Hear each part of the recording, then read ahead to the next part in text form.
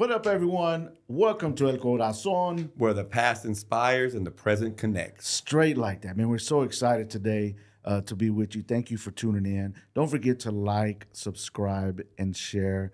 We're doing this for the Hispanic culture, and what a blessing and a treat that we have here today. We've been anticipating, praying, meeting for a time such as this, for today. Very special day for us, especially as we are, have been launching out El Corazón, and we have to look back because it inspires us. It connects us to the present day. And when you look back, oh my goodness, most everyone that we talk to when we're talking about media in Central Texas with the Hispanic culture, I mean, absolutely no one is going to not think about the Tiempo newspaper. That is nostalgic on steroids when you're from Central Texas. You're talking about quinceañeras. You're talking about if you need a lawyer. You're talking about birthdays. You're talking about churches. You're talking about all the different things that make up who we are. Advertising, politics, you name it. Everything that's a part of who we are that's important to us was always in the Tiempo newspaper. Wow. And so today, what a treat. We have Ernesto Fraga. Hold on, we want to say Ernesto Luis Fraga. That's right. All right, which is, obviously the son of Ernesto Fraga Sr. And my goodness, if you know, then you know. That's what we say nowadays. Man. If you know, then you know. What an honor. I'm serious, man. What a privilege to be able to be here before you to talk about such a vital centerpiece of our culture in Central Texas when we're talking about the Hispanic heritage. And so, man, welcome to the show, man. Man, honor's all mine. This is, I just appreciate the acknowledgement, the opportunity to be here. It's awesome. Johnny, we were talking a few minutes ago. Can you remind everyone about this concept, right? I feel like God had been putting this in my heart, but it had been on the shelf, of being able to be a mouthpiece for our culture. In fact, part of one of our slogans is, we're the heartbeat of the Hispanic culture. And when you came to me with this, can you explain, I think it's relevant, especially now that we have Ernesto sitting in front of us, right? How this all came about, right? Because that is, when you said what you said back then, it rang bells. I'm like, that makes sense. I've been wanting to do something. I just needed some initiation, and here you came with that initiation, but something initiated you. Can you talk about that? Yeah, the how this all started, again, an honor for you to be here. Thank you. Thanks, man. This don't happen without you and your dad, period. But straight like that. Yeah, so the Waco and mom. Without your whole your sister, whenever your dad has to put that much work into something, the whole family's involved, whether they like it or not. You give credit to the whole family because they had to put up with the hours he wasn't there or printing and all. That was a whole big deal. I remember the printing. Took a lot. The printing. And we're going to talk about that too. That's going to be good. You're talking about hours and the heat. But where this all came from was basically people calling around, always asking to use my social media to help them promote what they were doing, whether it be a dance, whether it be a house for sale, where it be. And they were just like, man, we don't have any voice, no voice, and the thing that would come out right after that would be, we don't have the tiempo no more, like that was the biggest thing of the whole thing because that put the root of it. Yeah, and you were saying you were at with a business partner, and one of the folks that was working for your business partner. Can you share that story? Remember, they came to you and they were asking about, when is something like this going to happen, right? Didn't you have? Yeah, they kept pushing it, and they kept wanting me to do it. And first of all, I was like, man, I gotta see if they're gonna. Y'all talking about just start the Tiempo? You can't just use somebody else's name and run with it, right? So I didn't know that the logistics of it. I thought we had the personnel to make it happen. But I never pulled the. This was years. This was like 3 years in the making, and I don't know if I was ready to do it when the making was happening. I'm glad that we've evolved to where we are today, to be more mature and really like today. You have no idea how honored and how cool it is to have known you for 20, 30 years, and then we come in this in this room, and I'm excited to meet Mr. Fraga's son, and it's you. Like, that's pretty cool, man. Like, that, we man. just talked at Home Depot yesterday Yeah. about a dance next week for the Robles, and then we're doing the 80s dance. And Yeah. so I'm glad you reminded me because we are going to that too. see. So that was kind of cool. So I'm putting all this together as y'all are, as well as we indulge in this conversation. Yeah, no, even talking about relationships and how this stuff work out, David Rodriguez, shout out to David Yes, sir. Rodriguez, my brother-in-law, man. Yeah, my homie. Yeah, man. He helped facilitate and put some of this stuff together. By the way, I want to talk about that really quick. I remember we were sitting there, David, was with us, me, David, and Ernesto was sitting there talking. It was my first time meeting Ernesto. We're sitting there eating, and David sitting there, trying to say, yeah, this is him, and this is what I'm just trying to help, and this and that. David's gonna be watching this, but and Ernesto looks at him in his eye. He goes, "What did you? Do you remember what you told him?" He said, "What makes you think that you're not a part of it?" That's right. Yeah. What did you tell him, bro? Well, it just had something to do with that he's trying to say, I'm just here facilitating and helping y'all get together, didn't do all this great El Corazón. Yeah. And I'm saying, what makes you think you're not part of all of this, that we're a part of? We're in this together, man. And It was a dope moment for me as a brother-in-law, because I'm like, dude, I'm glad you said what I can't say. So anyway, it just kind of goes into how I look at things, how I look at life. Yeah. But anyway, that was a great moment. So shout out to David Rodriguez for helping put all this together, and through relationships that we have in the city, in our community, that really helps solidify things, right? So like El Corazón, we are arriving on the scene. We see that there is a gap, and we just so happen to have some gifts and abilities and skill sets and relationships and resources. And we're saying, okay, well, God, we don't really know what we're doing necessarily altogether, but we're stepping out in faith, and we're not sure. When we first started, like, we're not even sure that we're the people that's supposed to be doing. I don't know, right? But here we go, and we're doing it because we can, right? And there's a lot, and we want you to unpack a lot of this too. But there's a lot that goes into any kind of media that you do when you end up being a mouthpiece for your culture, right? And so we have taken this very serious, right? And we've had some very serious conversations. In fact, if you go back to the first one we did with our introduction, we I don't think there was no we. You put me under the bus, and we talked about how Johnny has changed. And yeah, because we by choice, by decision, and by purpose, we have said that we're going to jump off the cliff by faith and do this to represent the Hispanic culture here in Central Texas. And that's that's nothing light that you take, right? So that means, how you live and what you do, it reflects everybody now, right? Especially when you're daring to come out in media, and we're talking about the heartbeat of the Hispanic culture. That speaks volumes, but you got to walk that stuff out. You got to live that stuff. It got to be that serious for you, because if not, you cannot do that and take it serious in that way, and it tarnishes, it ruins what could be.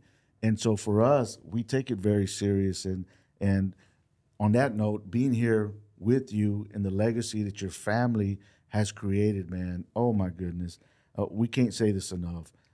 It blesses our hearts to be here with you, to be able to talk with you, to be able to, we're kind of fanning out a little bit, right, about the legacy, because it's very important to us, as we talk about this. There's no way in the world we could even move forward without acknowledging, could we even put that where the past inspires and the present connects. These things are so vital and important together that we acknowledge the past, and especially a past that's inspiring, because it gives us what we need for today, right? Yep. We stand on the shoulders of giants, right? And your family is one of those giants, right? And so, again, I can't emphasize that enough. But everything you just said, bro, when we were coming up with the name, you can't believe, or we can't think like that or move forward if it ain't from La Corazón. Yeah, from the heart, yeah. And that says everything, because like if you got to walk it, if you're going to talk it, you got to walk it, and especially in the Hispanic culture. We're going to hold you accountable. No doubt. You already know. That's just what we do, right? Somebody's going to be talking about you. That's no doubt. You already know, man. So like if it ain't in La Corazón, you might as well not even step on that bridge, you know what I mean? Yeah, and anyway, that's our heart. Talking about El Corazón, that's our heart. That's our desire, and I'm just so grateful that through the relationships that we just talked about, that we're able to come together and build some trust there. And thank you for entrusting us with the legacy. We wanted to do it in a very professional way, honoring you guys, and we thank you for trusting us to be able to take that legacy and broadcast it in a way that affirms who you guys are as a familia, and that helps create a time capsule, right? That can be there and we'll have it forever, right? That our kids and our kids' kids can see this and hear about it. So anyway, that's some behind the scenes stuff we wanted to get out the way, because we're going to dive into that's this. important stuff, man. It is important. No, it's very important. And I appreciate where the past inspires and the present connects, just because that's what it's all about, is inspiring everybody with the way you live your life, all of the movements you make, all of the heart that you bring into everything you do is what we want to pass on to everybody else, and know that it is important. We're all important, and there's a reason for all of this. That's right. But as you touched that, would you say that a little bit in our community from our Hispanic culture, that's kind of what we've kind of pulled away from recently a little bit? Like, I would say, from what I understand and what I've learned growing up the way I did too, it's not necessarily that we're losing it or we're forgetting it. I think there's always a time where we never even knew that kind of mindset. Amen. And a lot of the future too has learned and had more understanding of knowing your identity, knowing the identity of our culture, and that is always evolving. And I think you're always taking on, wherever you're from, whether it's the United States or somewhere else in the world, just knowing that we're all in this together, and knowing your identity can mean a lot of things. Who we are as a culture, and what other parts we say are our culture, and we're all taking from each other.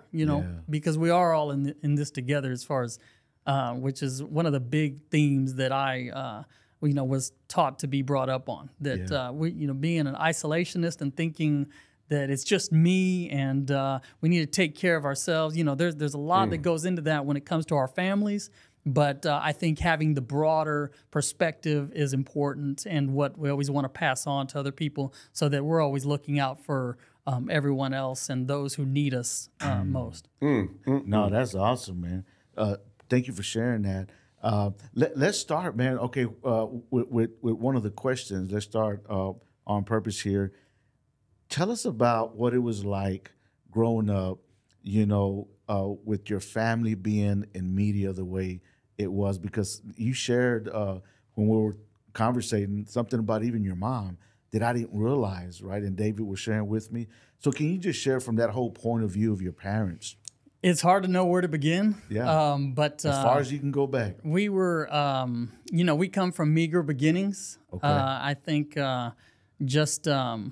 if you know my parents and their history, it starts from fighting for civil rights and causes since at least I know since they were kids too, in high school, in the beginnings of fighting for those causes. And so we kind of grew up watching our parents. My mom had a TV show, Es Tiempo, for 9 years. Es Tiempo. Now is the time. Wow. And my dad always had Tiempo newspaper since 1982. Wow. So I was born in 1979, so I basically just grew up with it all our life. So from the time we were, 5 or 6 years old, we were on top of the car throwing newspapers into people's yards, trying to get the word out, trying to get out whatever message or whatever. The Tiempo newspaper? The Tiempo newspaper, yeah. Wow. Yeah, I remember. Talk about that mission. That. That's not an easy mission. You're on an island by yourself when you're starting something like that, right? From what I understand, Tiempo newspaper was a people didn't understand it. I think a lot of our gente, we always I hate to bring this kind of thing up, but crabs in a bucket, I think goes into any demographic. I think everybody just kind of goes with that insecurity and wanting to tear people down because they don't quite understand it, or they see people as wanting to be bigger than maybe they think they should be, or something like that. And from what I've known of my parents and how we were taught, it has nothing to do with ego. It was always about wanting to have a voice, like you talk about, Johnny, and just have our identity and get that out, what's going on, and how we can help and be of service to our fellow man, you know. And so that's kind of where it all stemmed from, fighting for civil rights and to starting. I think that's a good, you know, crabs in the bucket is not. I mean, why I relate to that well is because I'm guilty of that. I mean, my upbringing taught me that was the motto. Like you had to tear something down so you could feel better. So, but as you grow, you definitely want to grow out of that. But I mean, No doubt. I think where we come from, I think that's a natural feeling. Man, so talking about, you said your mom, right, what she was doing. Tell us a little bit more about that from what you know, how that started, where was that placed at, and what stuff like that. She was. It was on Channel 25. Okay. She would come out on Sundays and just interview people in the community, and sort of had the same mode as Tiempo newspaper. I think it was always about bringing awareness to our culture and what's going on, and who's doing great things, and wanting to get that word out. Wanting to spread whatever messages we could to uplift and grow on all of our. For strength in media, strength in knowing who you are, knowing that you're important. I think if you know history too, especially in the world in the United States, it's hard for me to just pinpoint an area because I think it encompasses the entire world. Yeah. But just knowing that Mexicanos and Hispanics here, they weren't there. They weren't even a people. There was no check box in the United States for being Hispanic. When you were put on into schools, you were white. And so my dad also grew up as an Army brat with his father, stepfather, and moved around a lot. So he was in Virginia and Chicago and Waco, Hawaii, and different places, and he saw racism everywhere he went. And so whenever they would be in schools, they weren't, first of all, they could not speak Spanish. They could not, feel like they were important. So he was looked at as either he wasn't white and he wasn't black. And so what are we? Who am I? They wouldn't even let him use his name, Ernesto, which he came to make sure everybody knew his name correctly as we grew up, which is why I say my name correctly, even though my Spanish is still being worked on every day. Right. But he was known as Ernest or Ernie, and they wanted to chop up our names. And that's an old story that goes back to people from all over the world coming to the United States or moving to any different kind of place, people that don't understand it or don't know how to say it a certain way. And so I gave my kids some authentic names so they can know who they are from a young age too. So it's just... Could you share some of those names that you kind of went with? Well, I also have a little bit of Sicilian in my mom's background. Of course, I named my son Ernesto Luis also, my eldest. I've got 4 boys. But then my next one is Vicente Luciano. Okay. So Vicente was on my wife's side. I think all of our names kind of probably... we all have similar names in our families, especially, being Mexicanos. Everybody's kind of got the same name, traditional names. So there's a lot of Vicentes, but Vicente Luciano is my 13-year-old now. My 10-year-old is Antonio Giovanni. Okay. And my baby, which is 8 years old, is Santiago Vincenzo. Okay. And so it's not Vincent, it's Vincenzo. You kind of got to put your hand like this when you say that kind of thing.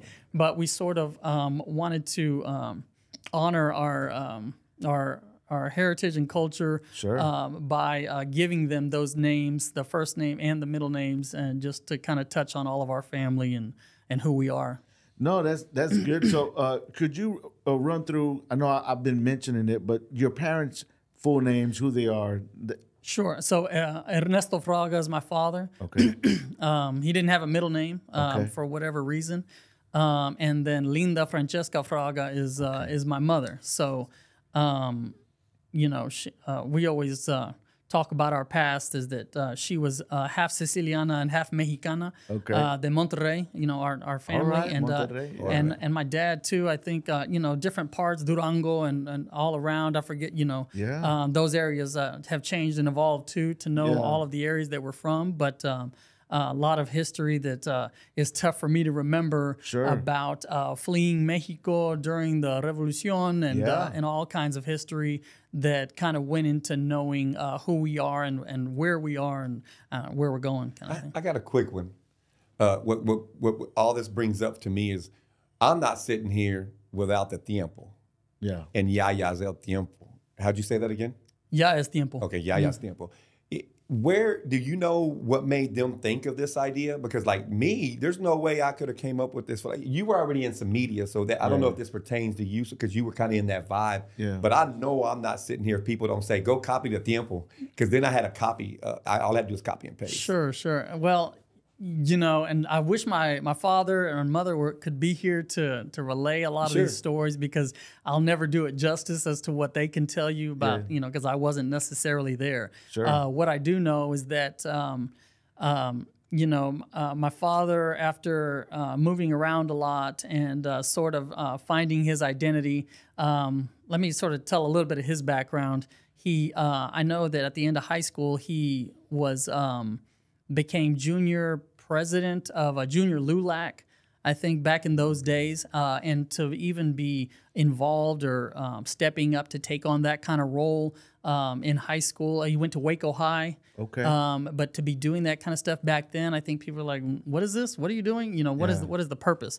But he was brought into politics and just helping and being of service, I think, at a young age. And so somewhere along the way, he was fighting for causes all over Texas, which led into starting the Brown Berets in Austin. Okay, let's talk about that for a minute. Yeah. Take a pit stop. Tell us about all that. He started. I mean, tell us about how that worked. There's a lot of different stories that I think evolve for a lot of different families and how they were involved. But what I know is that he began the Brown Berets in Austin, and he can tell you all of the people that we know and tell the stories of how he passed his beret to other people to start chapters elsewhere, but Austin and brought it to Waco. But in doing that too, they would go to South Texas, and wherever there was something going on where an injustice was occurring, especially for Mexicanos in getting whether it was police brutality or having land stolen, they would go down there because. I suppose because my mom and dad knew how to handle the media. And as you know, if you don't bring in the media, nobody knows. Nobody knows what's going on. We didn't have cell phones. And so people could do whatever they wanted to a small group, and they could wail about it all they want, but nobody cared. And nobody get away did with anything. it no matter what. So to have somebody who can go and enlist the media to come and care and talk to them and do that was important. And so they would do that and then hold marches. And he would also start newspapers. So he's had a few newspapers before Tiempo. Different names. Over the years, I remember my sister, who ended up going to Yale, was in a class for Hispanic studies, and they were learning about a newspaper called El Coraje Chicano. Okay. And she asked my mom at the time, and this is in the 90s when she was in college. She said, "Have you ever heard of this newspaper? They're talking about it in class." And my mom is telling her, "Fuerza," which is my sister, Fuerza Linda Fraga.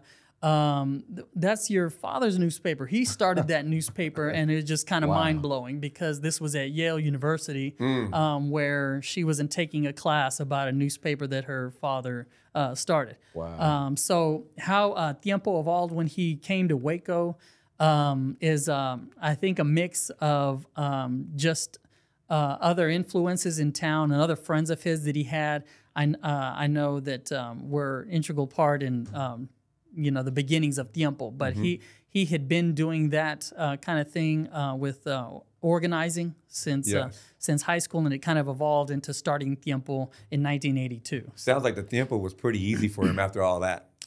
I mean, the idea and the concept was there, natural. You never know what tomorrow's going to bring and what you get into. But I think that having that kind of background, it kind of led him into it. It wasn't necessarily like we think of, I want to start a business so I can make money. It had nothing to do with monetary gain and everything to do with wanting to have a voice and like you say, Corazón in the community. Yeah. Real quick, let's not bounce off this. Yeah. Your sister's name and what college did she go to? I want everybody to hear that. And what year was that? That's important too. Yes, my sister was named Fuerza Linda, which is, I guess, interpreted as beautiful strength. We always kind of laugh and talk about that had to do with y'all's hippie days and why y'all were naming, But my parents were very involved in the movimiento, which was just fighting for civil rights in Texas, back in the 70s. She was born in 79. I'm sorry. I was born in 79. She was born in 78. So we're not even a year apart. We're so close. But she did very well. We all went to Waco High. And I have two sisters. And she's been to a few different colleges, but she went to Yale University. She got a lot of scholarships, aced the verbal of her SATs and did very well. And then she UT Law School, and she became a lawyer. And so she's a lawyer right now and fighting for causes in Austin, that kind of thing. So my younger sister also, she's, we were all brought up to care and to pay attention and to always wanting to do our part and see where we can fit in to make a difference in this world. Which is not an easy task to know what can we do? Who are we to be able to step up and do any of that kind of thing? That part. But she's doing a lot too within education. Her name is Francesca Fraga, and she also went to Harvard. So one sister at Yale and one at Harvard, and so then it goes back to, where did you go? I'm gonna brag on my sister. I went to the University of Texas, but I was not a big Ivy Leaguer like they were. So I always like to put it back to I grew up. I like to say I grew up more in the streets of Waco than my sisters might have done. But and not having brothers, being an only boy, you kind of end up running around in the streets with all of the gang and that kind of thing. So your mom and dad went 3 for 3 in college. That's right. Yeah, that's we all were taught that going to college was important, is a big step. Yeah. And so we always tried to, we've always tried to do our best in whatever we're doing. Man, I'll tell you though, that's a really big deal when you're talking about universities. Just in general, right? To be able for our kids to go to school when they go to school, but there's not too many that I know that I know personally or know of that go to like the Ivy League type schools. Sure. You said two of the biggest schools out there like that. Those are like on movies and stuff, right? And it impresses me. As I say, I didn't do it, so they impressed me by doing that kind of thing, and I think it's just knowing. Are being taught that you can do anything and kind of knowing what opportunities are there. I think that what's more needs to be talked about is how we don't teach our kids that you can do that too. Yeah. That you can achieve these kind of goals and it is open to you and there is a way. I wish we had a remix version right here, right? And say that again, because that part, and because when you said where they went there because of the leadership that was behind them. Right. Was mom and dad. That's because right. They taught them that anything was possible.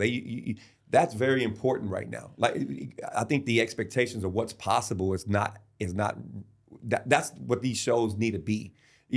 Waco High, Yale, and Harvard, biggest colleges in America that you could name and brag about, Ivy League. Yeah. It can be done right here. Yeah, and not only that, but when we're talking about the Hispanic culture, we can do all those things that are a big deal. Own your own restaurant, that's a big deal. Your own media, channel, your own media departments or movements. You can do all these different things, right? To be a successful father, working at a some plant somewhere, right? But success in our gente is so important that we're able to be individuals that contribute to society coming from the Hispanic culture, right? So that's what I love about our culture is that we don't necessarily press one way or the other. It's we make up all these people, right? So No doubt. if you don't make it to an Ivy League, you're not less than, right? That's right. But we get to say, hey, we even make it to the Ivy League, right? Yeah. We're in baseball, we're in football, we're in we're athletics, we're in schools, we're in plants, we're in the fields, we're everywhere, Yes. right?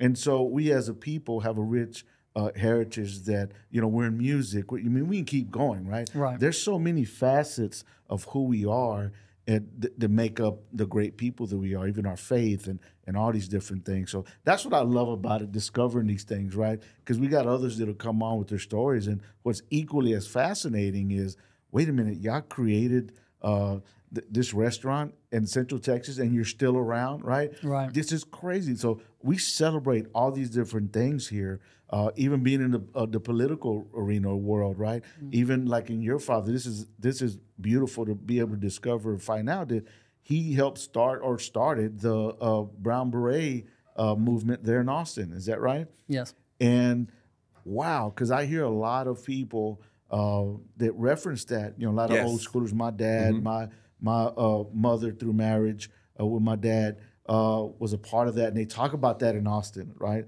Yeah.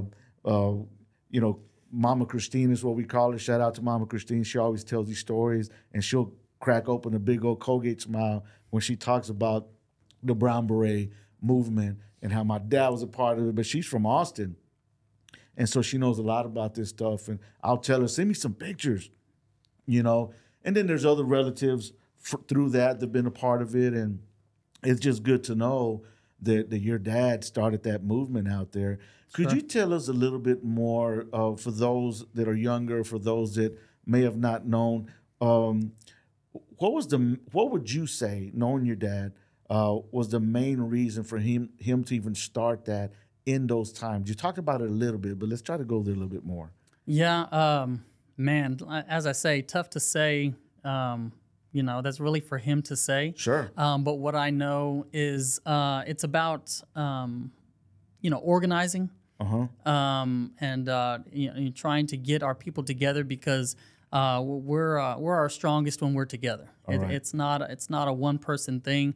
It's galvanizing the entire community to reach a goal, to reach an objective. And I think the objective at the time just stemmed from necessity. Necessity of opening doors, avenues for jobs in the city and in the state and in the country, opening doors for education, representation in the schools and in the in the courts, and the representation and organizing for all of that was, I think, the entire goal. And so we had to be organized in order to achieve those goals, because otherwise nobody would listen, and they can just as easily lock you up just for speaking out. And so I think a lot of that had to do with when they would have marches or go speaking about it, then the powers that be might just send the police to quell that voice, and they would get beat on the head by batons many times and taken to jail many times, and they can silence that voice. But when they were able to organize the Brown Berets and be have a more of a militant presence, and be armed with 30-06 and everybody armed, but armed for a peaceful protest. But it was just sending the message that we're not here to just be pushed around. And all of that was to show strength and presence so that we could have the rest of the community behind us. And there's so many things that we could go into talking about when we talk about these things. But it all goes into say that no one person in story and going to Yale and starting the Brown Berets is above or bigger than any other buddy's story or purpose in the communities or in this world. Everybody, there's a purpose for everybody. We needed people who could speak to the media. We needed people who could educate in the schools. We needed people who could bring up the youth and get people excited about making a difference. Yeah. There's so many avenues where we need people. We need people to stay strong in whether it was in the fields or the factories or Congress or in the President of the United States. We need people everywhere so that we can help the greatest number of people know that we are important and that we've got a lot to do and a lot to say. That's awesome, man. Yeah, thanks for sharing. Man. You know what I mean? That's just go on for days. No, that's good. That's a mic drop. You right just there. killed it, bro. Like that. That's everything. I mean, there is no competition. The end of the day is we all trying to get better together. No doubt. And if you're working we all have the opportunity to have kids. So we may feel that we don't have that opportunity. I can't go to Yale. Well, maybe I can't. But you know what? I'm raising 4 kids that I can give them the opportunity where they can go. Yeah. So, and every man and every woman has that opportunity. And you can't put a level of importance on doing that on anybody's goals. You'll never know the importance of it because you don't know what that goal can change or what that goal can do or how important or impactful it can be. Yeah. So you just want everybody to understand these things and have this mindset of we're all in this together and great things will happen. And I didn't mean to cut you off, but it reminds me of talking to my parents because we were raised to always help people and we idolized and look up to my mom and dad for a lot of the things that they did that we were privy to that maybe not even everyone else saw. Yeah. And wanted to follow in their footsteps and make a change and be impactful on the world too. And even today, I used to have conversations with my dad and my mom and dad about, I don't know that I have the time or can put forth all the effort that y'all did to make such a big change in the community and in the world. And he would just, he was very good about being very calm and just saying, don't worry about that. You don't have to worry about that. You just, you do what you do and the times will call you. The moments that you can make big impacts and the moments in your life that you are already making big impacts that you don't even realize, they're going to happen no matter what. So you just be a good person, and that's all that matters. Wow. Is your phone ringing? This is one of those moments, right? It's one of them big moments, man. Yeah. He hit it right on point there. No doubt. No, and I have a question with that. Like, man, knowing your dad and even doing business with him, man, I want to know from what you understand, him being such a leader, a great leader, a person of integrity, leading these great causes, right? As you have to be for people to follow you in that way. Can you talk about his approach? Because the type of personality that I picked up from him was he was like a bridge builder, right? I've never known him or even have heard from others where he kind of comes down with this hard fist and kind of dispersed anything on that side or on this side. But he brought people together for a movement, even though there may be different other personalities that might be like that. But him as a leader, he never displayed that. He always, even when you look at the Tiempo itself, for instance, right? You had all kind of different people on there, right? I mean, from lawyers to you name it, to just somebody celebrating a quinceañera, yeah. And it wasn't just our culture, right? Like the lawyers, right? But you did have our culture there. But what I'm saying is he had the ability, just from my limited viewpoint, right, to be able to cross socioeconomic statuses of folks, to different cultures, even as he represented a side, the Hispanic side, he seemed to have the respect from the other side. Can you kind of speak to how that your dad being that way? Yeah, because he wasn't. You would think that right off the top, before you touch that, you would think that since he's taking up for our side, automatically it would be so abrasive that it wouldn't. That's the key to this whole puzzle. Is and you use the word militant, right? Like sometimes people can look at that for other reasons and be like, oh, dude, he's just this big pulverizing fist, And yep. But anyway, well, you'll always have opposition from the outside and from your own community, from your own family. Okay. So no matter what decisions you make or how you decide to go about things, there's going to be people that are going to question you. And I think his bridge building and opportunities to be very calm and work with all sides. It was always evolving. Because I'm sure there were lots of people and lots of factions and lots of groups who felt like, no, we're not going about this the right way. And so you sort of have to, life is about balance in everything we do.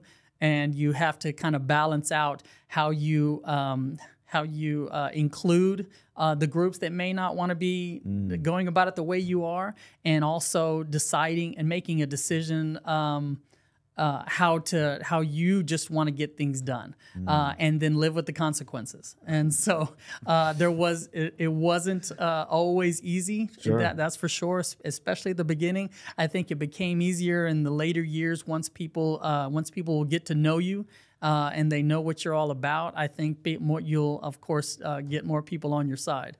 Yeah. But it was always about coming together and trying to bring everybody together. And that always main theme that we're all in this together. And we're talking about including, when we're fighting police brutality, we're talking about working with the police. And in the later years, they knew my dad and we knew the chiefs, and wow. we had to work together. Wow. Because in order to accomplish the goals that we want to accomplish, we'll get there much faster if we're all working together. It's just that I think back in the 70s, it wasn't that easy, and they didn't, and other people may not have understood what was going on and did not want to work together because our communities are not always understood. And so there's just a lot of lessons to be taught in there as to educate yourself, and don't be scared of people that are not like you. Whether no matter where they come from, or even if they're going to Yale and Harvard, we were taught that no matter what you're doing, to be grounded and know that if you're, as long as you're doing things with your heart and other people in mind, it'll all work out in the end. Wow. I get off on a tangent, and it's not a tangent, brother. It's tough to know which way to go with the conversation. Yeah, no. Here is not a tangent, brother. This is what it's all about, man. This is beautiful things that are developing right here. I believe we're making history here. I agree, without a doubt. And so I'm just excited to be a part of history. And thank you for dialoguing with us and being transparent and honest, because we have an opportunity to represent the people. And I think about those that are on the inside of that camera, they're going to watch this online, they would have questions like, man, I want to know this and that and the other, because it just hits different in a nostalgic way, because, the Tiempo, so many things were represented, as we kept saying. And a lot of people that are going to look at this that are around our age or even older, they're either going to be like, man, I know Ernesto, I remember the brown berets. I tell my kids these stories, so they're going to be able to watch it and hear some of that. And then there's those that are going to be like, man, my parents, they're no longer here, possibly. My parents were talking about this. I remember I put my quinceañera in the Tiempo, right? I got it. Let me find it for you. Yeah, and by the way, those of you who we're doing this for you. Now we're blessed just sitting here. This is such a beautiful moment for us personally, but we're doing this for you, and we're recording it for you. And so as you look at it, could you engage with us in the comments on any time in this? You can push pause. You have the ability to push pause, but to make a comment, or if you have something that rings a bell for you nostalgically, where you remember growing up, could you share some of those stuff? Even if you have a picture of the Tiempo. Post your Tiempo, because I know we got all of ours. Matter of fact, we're going to put a hashtag, post your Tiempo. Yes. and so, you know what we're going to do, Johnny? We like giving away stuff. Oh, yeah, it's coming. So we're going to give away some stuff, man. I know a roofing company or something that might sponsor a giveaway. For sure. Oh, right. Man. But we're going to choose one of the comments on there that we feel, and we're going to bring Ernesto in this on helping us choose something. But we're going to bless somebody out there just for simply engaging with us, because we do this for you. We love you guys. Not only do we want to bless you just through what we're recording, but we want to find opportunities to bless you even tangibly and get to meet you personally. So anyway. What you just said, though, to touch on what you said, all that is important for people like me to hear. I know that, because I'm a copy and paste guy. I'm a guy that grew up and didn't have a mom and dad to follow traditionally, right? We had an untraditional way to do it. So if I wanted to be traditional, I had to copy and paste. I had to watch good families and take notes, take a piece of it, and boom, boom, boom, and then put it together and look where I'm at now. Like this is not no rocket science that I got. It's copy and paste. And some of the stuff that you just shared that you called a tangent maybe, it is completely opposite. It is information that people like me will absorb, and they will take it and apply it to themselves. And how you apply it to your family is completely different. But the fact of the matter is, if you're applying it, you're getting better and you're getting stronger. That's why that's important, man. Very important. And I think that's what the opportunity of shows like this can give people pieces to take here and there to apply to their family in their own fashion. And with that, in years come, we all get stronger. Yeah. And what we're supposed to do, copy and paste or however it is that, you may not grow up with a lot of things, but that's why we're all in this together. That's why it's important to be who you are, because you never know who's watching you and who you're helping just by watching you. So, yeah, I feel you. It's important. Well, I mean, think about what we just said, what we've been saying this whole time. When you look at how just this all works out, man, like, I remember doing business with your dad from our church when we first started our church ministry, and we would do half pages, and I didn't know nothing about media. We could have tried to go to Waco Trib, or the Temple. We wanted to communicate to our people from the Hispanic culture that we were starting this church movement. And I remember going to your dad. Little did I know I was going to be in media, right? But I knew somebody that I could relate to. I knew of somebody that I could relate to, go to him and say, what do? I want to put the logo and we want to say this. Well, don't worry about it. Here's what you do. He guided me and would tell me, made it easy for me, right? And my experience going into that small building and him showing me and all the archives and stuff. And I mean, I didn't know then what I know now. I'm realizing is that little did he know, man, shout out to Ernesto Sr., you know what I mean? God bless you. You didn't know that you were modeling, that you were making it easy that us to even reference doing anything that has to do with media, our reference point and the community is the Temple, right? It's believable. Why? Because we experienced it. We seen it. One of our own people led this thing and did it. And because of that, we have the audacity to do this because, to try. Copy and paste. Because again, going back to we are standing on the shoulders of giants, man, that have gone before us. We're not alone, right? And that's where the past inspires. My goodness, does it inspire and it allows the present to connect, right? Because thank God we've had people like your family who stepped out in faith and led the way for us to even make believers out of us. We can do it. So says the Fraga family. No doubt. And we're standing on giants ourselves too. Amen. We're all on giants or somebody who did something, and that's why it's so important to know history and learn history. To know, that there's a reason to be a proud person, and I like to use the audacity to make a difference, because you should. You need to have the audacity when you're doing what's right. And so as we're talking about all this and we put this together, the Tiempo was the theme, and the power of media. You were talking about it, and the power of the voice. I got to experience that. Real quick story is my daughter was on the front page of Tiempo in a softball uniform. I will never forget that. And I told my father-in-law, I was like, man, it's tough being Hispanic in a softball world, because we were behind times. It was, at that time when she was here, softball was not very popular. It was starting to catch way. And I was like, we're just not getting the just due credit. 3 state championships, still not in the news, blah, blah, blah. And very calmly, I remember when we were on the phone, he said, let's do an article. And let's do, and so this happened a week later. A week later, I go get the Tiempo, and I'm expecting like a little quarter cop at the best. We're front page. He puts it on there. And I'll just say the school she was at and everything, the tone changed, right? And so it showed me the power of you do not have to be. The way he attacked it was so classy, you gotta remember, this was 10 years ago, 12 years ago. Johnny had no class to him at that point. I was, let's throw it in their face and let's do it. And I'm ready, I'll take my shirt off, let's flex.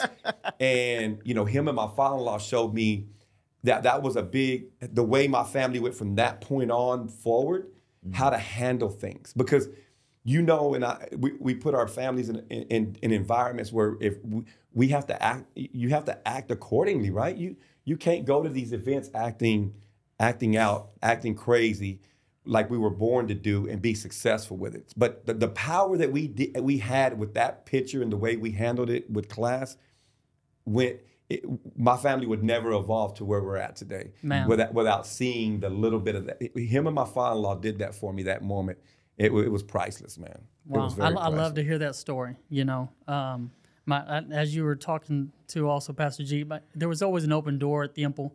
I love these stories of who was in the Tiempo for so many things, because there was so much more that we wanted to highlight. There's so many people that we wanted to put a spotlight on in our community, as they should be.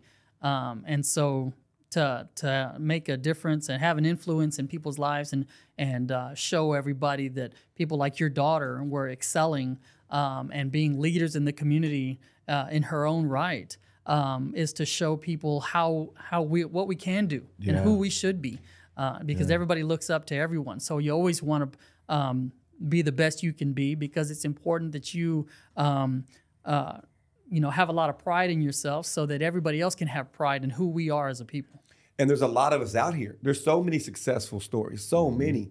But if there's not a platform to display them, they can go unnoticed. And the more kids that know all these stories is the more vision that they'll have to aspire to be something great. Yeah. Because if you don't have a vision, you can't go get it. Right. Your only goals can be what you envision in your brain and what you see. Yep.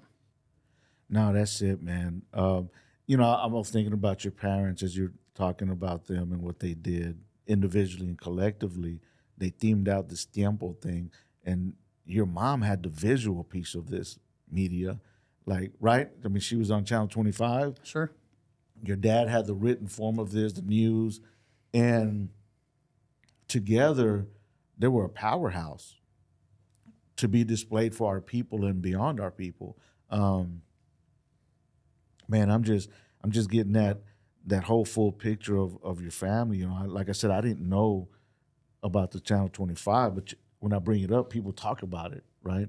And I didn't realize that, but and it says a lot that they put it on there at the time and had my mom on there too. So we also have to give credence, to all of the organizations and the people right. that helped us along. As I say, we're all in this together, because my parents couldn't have done it without the help of the whole community also. And even as hard as we say things were back then for your dad being a male Hispanic, I can only imagine back then being a female Hispanic. Sure. That was a little bit even harder. Let's be honest. It was harder for the women back then to have a voice. Period. Right? Yeah. Well, I'm reminded of a lot of stories, but not only becoming a professional and how difficult it is to make those inroads and get those positions, but also even with the Brown Berets. My mom was around for a lot of that too, and there were a lot of people who didn't necessarily, like who was running things or who was putting themselves out there. Everybody feels like they can do it better, but instead of just going and doing your thing, which is the whole thing, is that you don't have to worry about how somebody else is going about things. If you think you can do it better, go do it. And that's what Tiempo was all about. We wanted everybody to feel like you can do it too. This is what we're here for, to highlight everybody. You're important also. We're all important. That's good. No, that's right. That we felt we have felt the same way. Like the way we're doing this is with a particular purpose and how God has shown us to do it. Well, you use the word all the time, encouraging. Yeah, that's encouraging everyone around you to do exactly that. Yeah, if there's a way you want to do this type of thing, then go and do it. We've been inspired to do it. This is not the way; it's a way, and this is a way that we're coming about doing it. And so, yeah, I agree. And I think that again, that points to just our culture has so many facets of it, right? And if you're inspired, this is not a competition. It's not, never will be. We're here for the people. And if there's other ways you want to go about doing it, then do it. And if we had a part to do with inspiring you to do it, like he said, we've all been, and we're telling you how we were inspired, and it keeps going and going and going. That's what this is about, and never posturing ourselves, just in general, but especially since we're talking about within our culture, our culture and our heritage, like we definitely don't want to do that. There's no competition, man. We're just getting out here and doing it, and we're just grateful, like seriously grateful to be able to do it, right? And so if you are like-minded and you want to jump on board and help out in any way, shape, form, or fashion, holler at us. We would love to embrace that support, and we have been grateful to get that support here by you showing up here today and engaging with us in this. This we're going to say it. This solidifies things now. For us to have the Fraga family here. Oh, we're with you, man. And it's my pleasure. Man, time out. A stamp. I'm glad you said it right now, and I'm glad he said that, because in my brain I'm thinking like we have podcast. We do this. There's going to be a bunch more. Yeah. But I don't know about you, but I feel like I don't even know if he knows it, but I know his pops already knows it. Mr. Fraga already knows. Yeah. We got a new guy that's going to be around. This won't be the last time you see Mr. Fraga here. Yeah, that's right. You're an important tool. You're a piece that it'd be unfair to say we could do 100 of these episodes and not have a piece of you coming back and being a part of this, because I just feel, I got the chills right now, but I'm just saying, like, it feels like it's the needed piece that might be missing to do it, to make the goal, to achieve the goal that we want to achieve. We have to do it together. I really appreciate that. There's probably nothing I love more than talking about what we're talking about right now. This is what's most important and dear to my heart, and it all stems from my mom and dad and the life that they lived. And one more important thing. And our living. Living. But I'll get in trouble for this, because there's a role model that you're a part of that I've had for a long time would be your father-in-law. Would you introduce who that is? And real quick, will you just give a quick analysis or what I know about my father-in-law, Jose Mancha, and the Mancha family. Right. Los Pepes, right? Los Pepes restaurant. Been around for a long time. And he had, I forget how many, 6 or 7 restaurants all over Central Texas, at one time. But Wow. hard workers is how I know my in-laws and all of my family, my wife's family, is, he instilled that too in all of his sons and in everybody he came across. They were always part of the Waco community also, big part of all of the organizations that came about, but were integral part of a lot of pride also, starting his own business, being very successful, and caring and helping a lot of people along the way, a lot of familia and a lot of just people in the community, just seeing how it could be done, and raising, amazing family, a big family, quality family, the quality family Man. that I think a lot of people know too, and this kind of stems to how great our community is here in Waco. That we were all here. I remember running around in the streets with my wife Claudia's brother before I was even kicking it with Claudia. Yes. So it just goes to show how impactful and important Jose Mancha and the Mancha family. Always was and is all to this day. One of my biggest idols, man. I copy and paste. I watched him. I watched his movements. I watched how he raised his kids. I watched how he talked to his kids. I watched all that and took notes, right? And so he was a big inspiration. And I've known you for decades, but I never put you and Mr. Fraga and the Tiempo together. But I always knew that you were Mr. Mancha's son-in-law. So that, I always knew that part. So putting this together today is really cool. You've gotten the opportunity to be around some really, really good old school people that traditionally do it the right way, traditionally do it hard workers. Mr. Mancha hired us to do his tile, me and my father-in-law to do his tile. This was 28 years ago when I first started. And Mr. Mancha handed us every piece of tile. He paid us, but he helped us lay the tile, and he wouldn't go anywhere. He's a hardworking man. It's in their blood. They don't know how to sit down and be still. That's right. That's for sure. They just don't, man. I mean, they're just bred different. But it's an honor. I know. Don't you? When you look back, do you ever think it's an honor to be around so many good? God put you in a good position. Unbelievable honor. And as I watch your family with your wife and kids, you've mimicked that to a T as well. You've done a good job, man. Outside looking in, watching you and watching your family's success and how y'all position yourself in the places y'all go and hang out. I'm gonna take my hat off to you.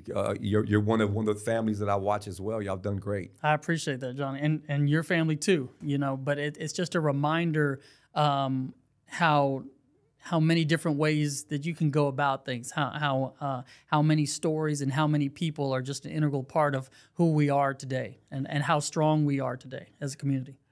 With that, you coming in from the inside, from your family, who are some of the names? I know he brought up one of them. Who are some of the names that just come to your mind that was around your dad? I mean, because I know your dad's he's the person. Any of the old schoolers that I remember that I know that were leaders here in the city in Central Texas, every single one of them knew your dad, and they would talk about your dad. But anyway, from your perspective, who are some of those names for you that you can remember? Gosh, that's a tough thing to start putting out names because there's a lot of them, and I don't want to leave anybody out. But when we're talking about media, the Montelongos, as you well know, were a big part. Manuel Sestaita, he was. Can you share with the Montelongos and then the next one, but share it with everybody who don't know? Yeah, well, I just remember being at KRZI as a kid. When he was on the radio. There, all of these things. People don't realize that they were the beginning. There was no. I don't remember seeing Mexicanos on TV or hearing all of the Mexican music and all the different types of Mexican music that we hear today that my kids know all the words to. I don't remember knowing that. That you had to really have close ties with Mexico to really feel that closeness, I think. It kind of goes into back in the day. And this was all about what people don't understand about having an identity in the United States, and how it's evolved too. And there's so much that can be said about it, but becoming Chicanos, which is a term that we gave ourselves at the time, a political term and just a term of identity because there's so many different types of people from different parts of the world, whether it's just Mexico or so many other South American countries or any countries in the world. To feel that that's not us. We're from Mexico, but we're not Chicanos, or we weren't born in the States, or we were this or that or whatever. And all of the different decades or generations, where you were born and who you are and who you identify with. And always just know that the way that my parents taught us and the way that my dad always saw it too was to as an inclusive thing.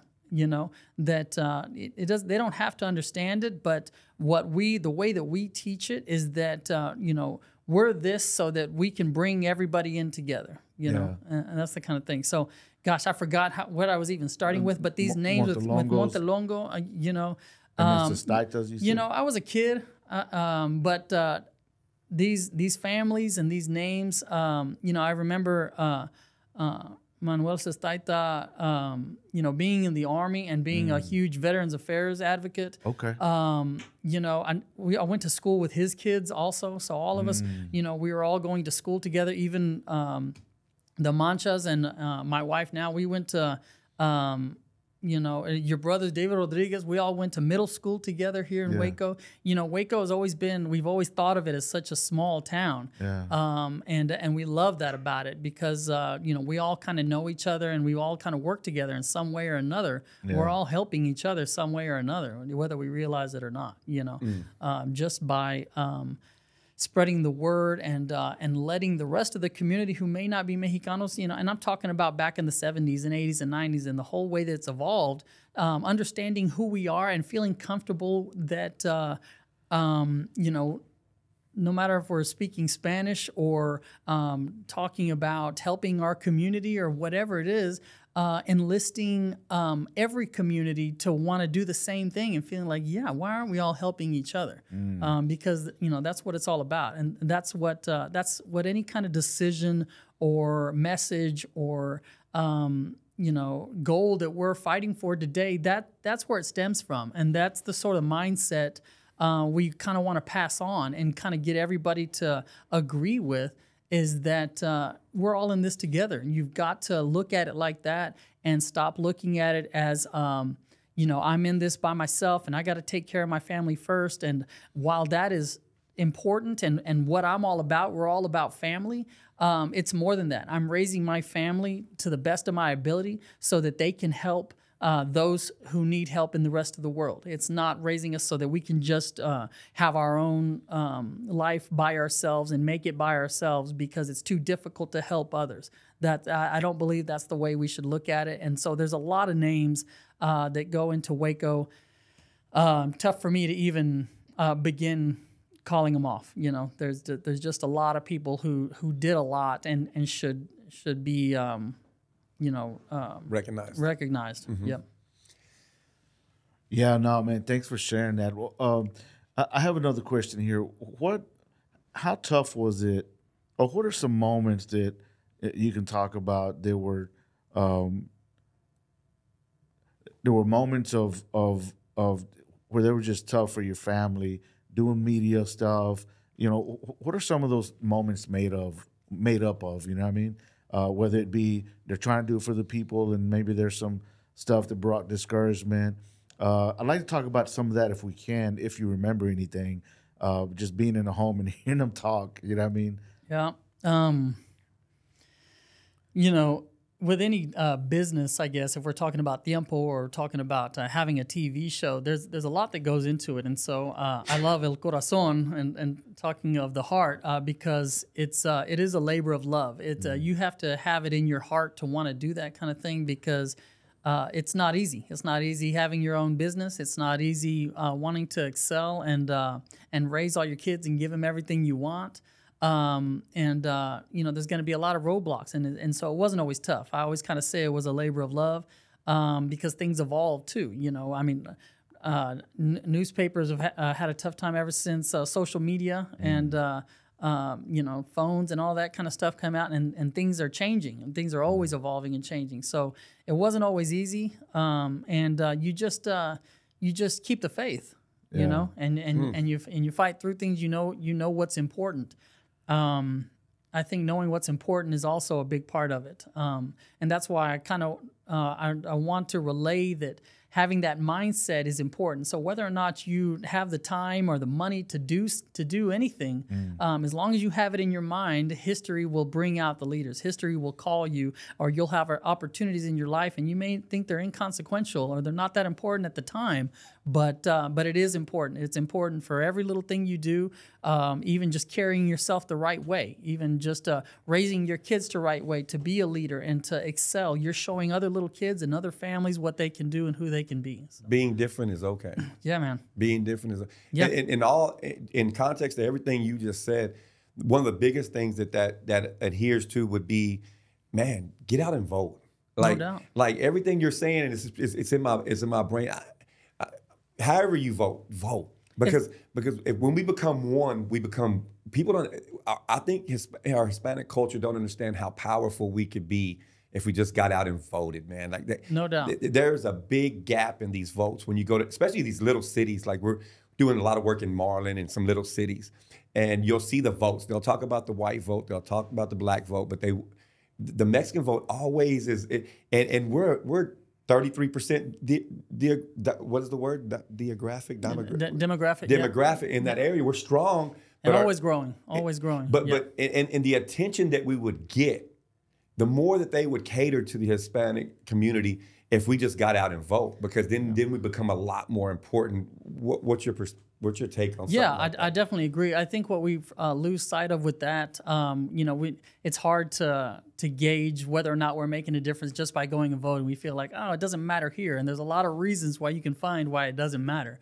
Whether you feel like they're not passing the laws that we want them to pass, or Texas is, doing things that we can't make a difference because they hold a stronghold on, or whatever. But I think what we need to remember when it comes to vote is that it was a right that was fought for by civil rights, by Mexicanos, by the African-American community, by the white community, everybody. They fought for these rights, and voting is such a simple thing. It's such a simple right to go and exercise that, you're not doing a service to the rest of the world and your people and your kids and the people that came before us by not just going and doing that one simple thing. That is not a difficult thing. It shouldn't even be a question as to, should I go vote, or I don't want to bother with that. You should just go get that done and then move on to something and whatever else you feel like is more is important also to go along with it. Our ancestors risked their lives and lost their lives. For that opportunity. Yes.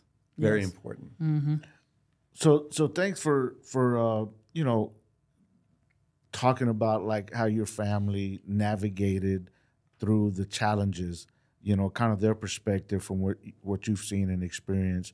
I think that's important, when you're doing anything in life, that you have the right perspective, that if you're doing this because of love and out of a calling, that you feel like God has on your life a purpose, for doing this. When you stay focused on that, it'll help you move forward and navigate through the challenges that just natural part of being in this world, is going to happen. But your family navigated through all that because they accomplished great things, and it didn't come without challenges, right? Oh yeah. It was tough. Exactly. It had its but challenging times. That's the beautiful struggle. Yeah. And we look at it as that all of that toughness and all of that grind, if you gain any wisdom throughout your life, how beautiful that is, and how much strength that you pull from that just by going through the struggle. So it's all meant to be, and it compounds, as life goes on, So it's a beautiful thing.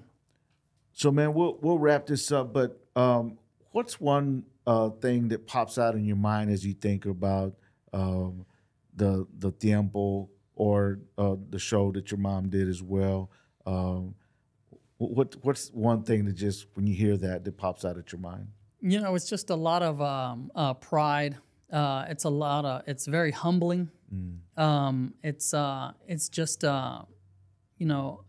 it's sort of a want to do more. It's sort of I say life is about reminders.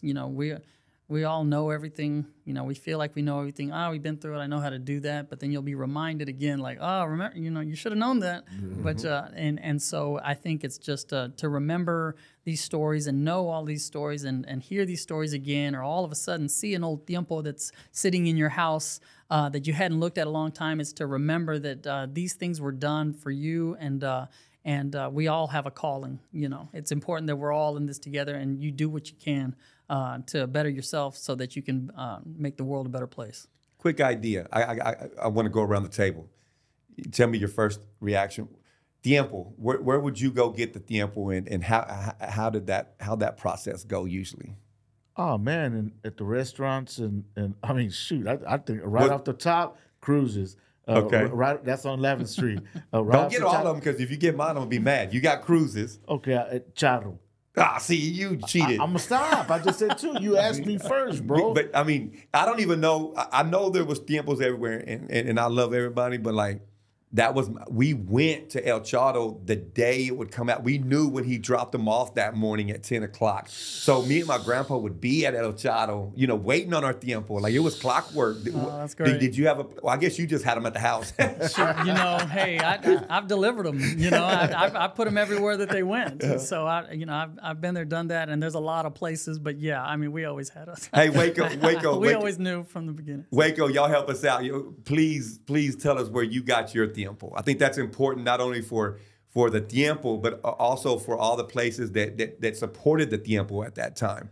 Because I know we're going to have a bunch of everybody go through your list, because you were going to go through a list and you still ruined mine. But go ahead. I mean, anywhere you think, La Familia. I mean, you keep going. Yeah. I mean, they were everywhere, dude. You'd find them, and then they would run out, bro. Also burrito, bro. But they would run out. Oh, no doubt, bro. And you'd kind of try to tell the other person, hey, man, make sure you leave that right there. And they have menudo stains on it. But, hey, forget COVID. That thing had it had you're going to catch some elbows, bro, if you take the one. At least let everybody read it, Yeah. But they would run out. If I'm not mistaken, HEB también. Oh, yeah. They were there in was a time. HEB. Yeah, and those locations evolved too. There was always somebody starting a new restaurant that we wanted, Tiempo to be in, so that we could reach the biggest part of the community that we could.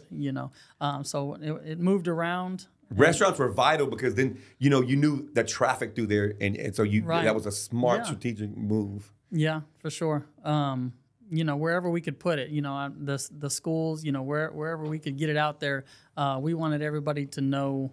That this was for you, the tiempo was free, and we wanted everybody to be able to see what was going on in your community and see your kids highlighted and your businesses so that we could all grow.